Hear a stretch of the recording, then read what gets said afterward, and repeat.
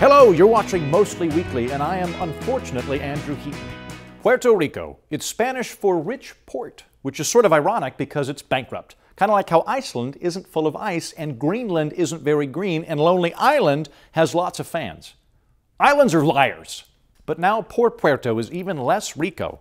A month ago, the vicious Category 4 Hurricane Maria ripped through the island, raising a 50 to 60 mile swath of destruction. But the worst part of this tragedy, and I think we can all agree on this, is that we didn't appreciate Donald Trump enough. But luckily, Puerto Ricans have been spared the onslaught of Donald Trump's Category 5 man-baby tweet storm. Why? Because 90% of Puerto Rico is still without power and 88% are without cell reception. And it's going to be at least 6 months before power is restored. How is this even possible? To answer that question, we have to rewind the clock 5 months ago to May 3rd, or 2 White House communication directors ago, when Puerto Rico filed for bankruptcy. It couldn't pay the $70 billion it owed to creditors, and that's because the country has been in economic decline since 2006. So to answer why Puerto Rico looked like this, and now looks like this, we have to ask why the island's been in economic freefall since 2006, and the answer is government. That's my final answer. Puerto Rico is without power for 3 reasons.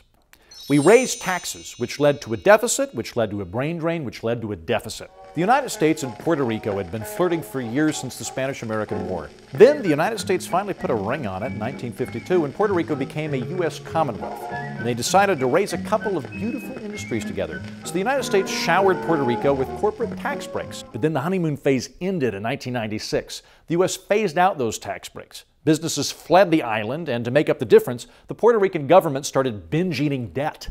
So, facing a whopping $70 billion debt to Wall Street creditors, many Puerto Ricans bailed for the mainland. The Puerto Rican economy has been so wrecked that there are now more Puerto Ricans living outside of Puerto Rico than in.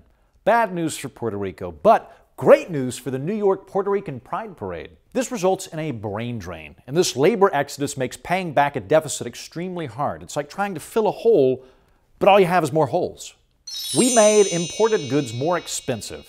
In 1920, the U.S. passed the Jones Act, which requires all goods shipped between U.S. ports to be transported by U.S. vessels, meaning that Puerto Rico depends on the U.S. ships, which make imports way more expensive.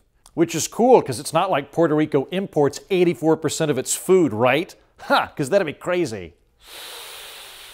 After the hurricane, President Trump suspended the Jones Act with the breakneck reaction speed of 6 days. But hey, he had more important kneeling-related matters to attend to.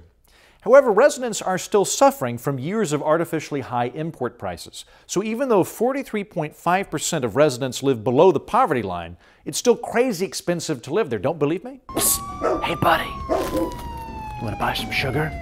Only 40% more than mainland prices. PREPA, Puerto Rico's publicly run electrical grid, adopted a hipster approach to electricity, complete with dilapidated facilities and vintage technology. Instead of using modern energy sources, Puerto Rico still generates 2/3 of its power through burning good old-fashioned petroleum, which is very steampunk and retro and dumb. Why? Because all that oil has to be imported and requires a skilled workforce. So what happens when you have to import expensive oil and handle it with a workforce that's decreased by 1/3 over the past 5 years? This.